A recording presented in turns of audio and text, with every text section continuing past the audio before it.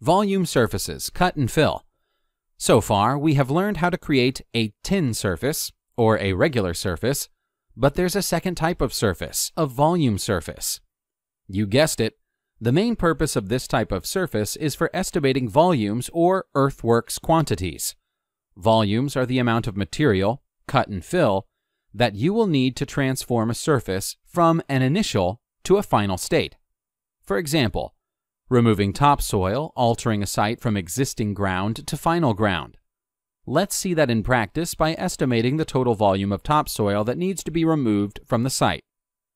From the Home tab, launch the Create Surface command.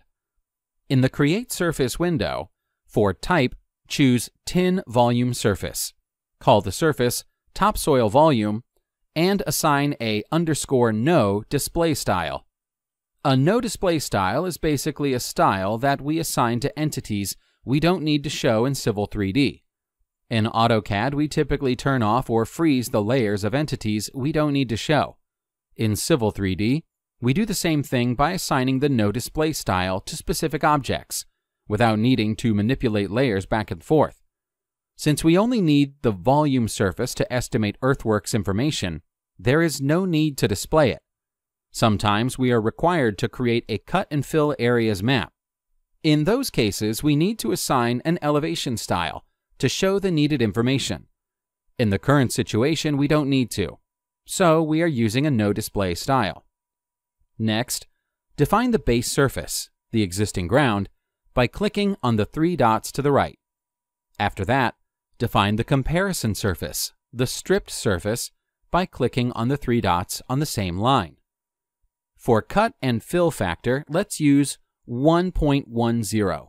These factors control, depending on the soil type, how much the material swells after removal, or how much it is compacted when put in place. This means that for every cubic meter or feet of cut material, we will need to haul 1.1 cubic meter or feet. Obviously, it would be the inverse for the fill material.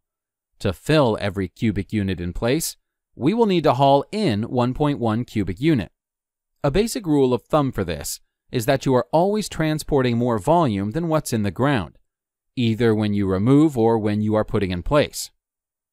Now click on OK to close the window. Nothing shows up in the drawing area because we have assigned a no display style to the volume surface. However, the topsoil volume surface still appears in the prospector.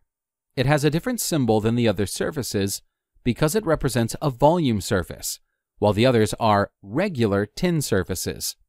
Tin stands for Triangulated Irregular Network.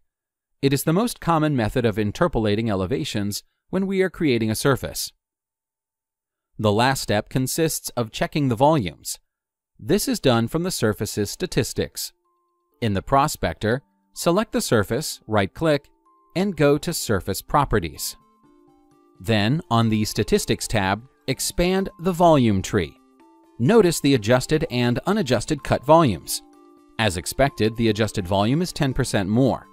And of course, the volume of fill is 0, because we are estimating a topsoil volume, which consists only of cut material.